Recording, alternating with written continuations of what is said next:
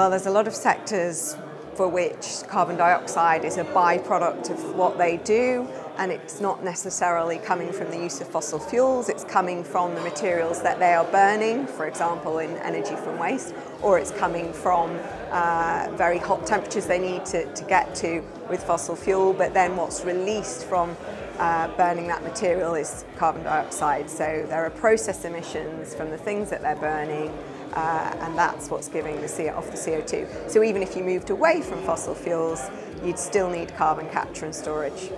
Using carbon capture and storage technology in the waste sector is really important for two reasons. Number one, we're going to continue to produce more rather than less waste in the future. UK government estimates that we'll be producing around 70 million tonnes of waste by the time we hit the 2040s. That's 70 million tonnes of CO2 in the atmosphere, so we need to find ways to decarbonise those emissions. Secondly, there's a really exciting opportunity to use CCS to create carbon removal solutions through energy from waste. So 50% of our waste is biogenic. If we could capture that waste, store it in the ground, that's CO2 we're removing out of the atmosphere, which offsets emissions in other parts of the economy.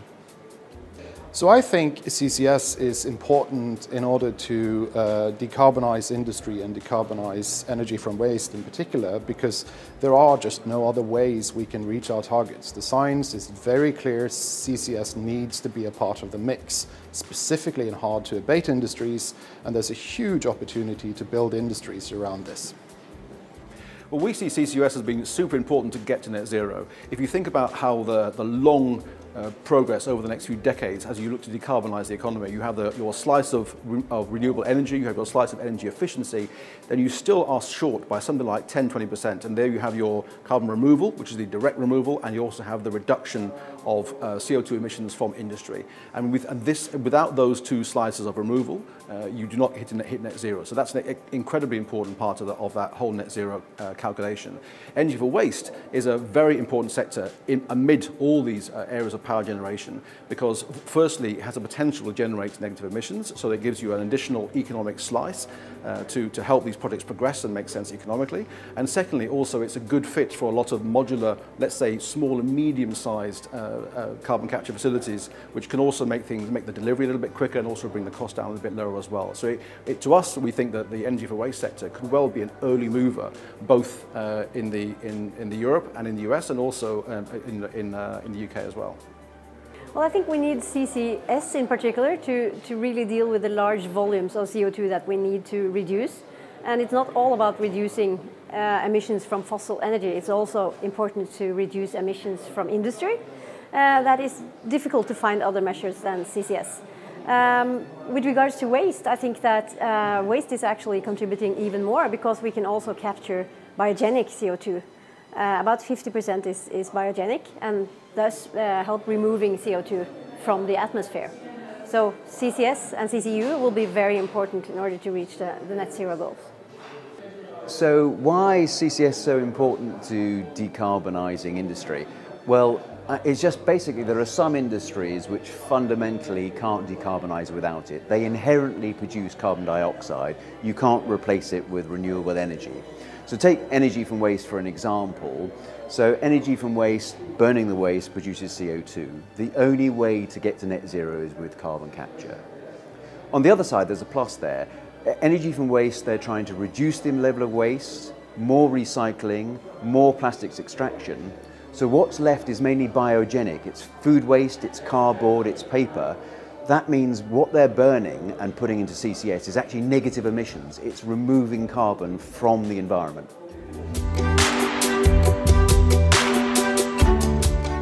So I think it's really exciting what's happening in the UK and Europe. We're seeing a lot of projects moving into detailed design phase. We're seeing a lot of countries announce that they are going to move forward with clusters like France, money for industrial decarbonisation from Germany. And of course the UK clusters are in negotiations to move to contract this year, and we saw Porthos last year take its final investment decision in the Netherlands. So this year is going to be a really critical year for seeing more projects sign contracts and move forward. We really need to see more national governments across the EU commit funds to support, to pump prime the early deployment of CCUS, but we also need to see in parallel efforts to develop the market mechanisms that will make sure that CCUS can be commercial and subsidy-free in the 2030s. I think the critical thing for the CCS industry in the UK and Europe this year is to build on the progress of recent years and start to actually deploy infrastructure and projects in the ground. We're looking at developing our own CCS projects in the late 2020s, which are very reliant on using transport and storage infrastructure being developed by others. So from our perspective, we really want to start to see projects moving forward past planning and consenting through to the early development and commissioning phase, so that we have the confidence that we can commit and invest in our own projects in the coming years.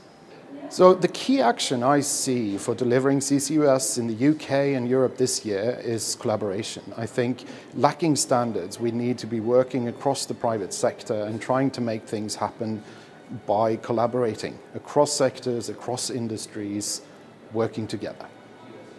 The key action to deliver CCS in the UK and Europe in the next 12 months or so is really to see clarity around the economics, around subsidies and around some of the policies that will support CFD networks, the REB networks around, or the REB structures around storage, and the financing structures that will ultimately support the whole capture and transport and storage network. I think if you look at even just the last few weeks, you've seen some very progressive moves around sorting out some insurance issues around the transport and storage side of the UK. We've seen a lot of discussion in the last 6-12 months around CFDs, contract for difference structures. I think that the business clarity is getting better and better almost by the day, and that's very encouraging. But we do need to see the final choices made so we can see that the funding, if you like, the funding mechanism can then be unleashed to really get these projects moving in the next 12 months. Well, I think the key actions to deliver CCUS, both in the UK and Europe, is not only for next year but for several years to come, is to have long-term and predictable incentive framework that that the industry can actually count on, that will be able to introduce in a business model. We also need the development of infrastructure for transport and storage, and it's important to get this framework also for carbon removals and how that is going to work, both between companies but also between states. So what's the key action this year for CCS? Well, CCS is obviously advancing brilliantly, but it's been focused on the industries lucky enough to be at the clusters, by the pipelines.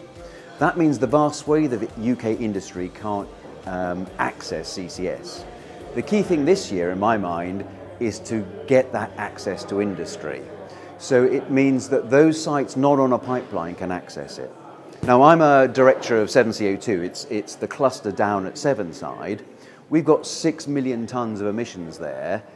They're ready to go. The key thing we need now is access to the transport and storage, and to government to approve the non-pipeline transport, as it's called, so that we can start bidding in and getting those emissions in the ground.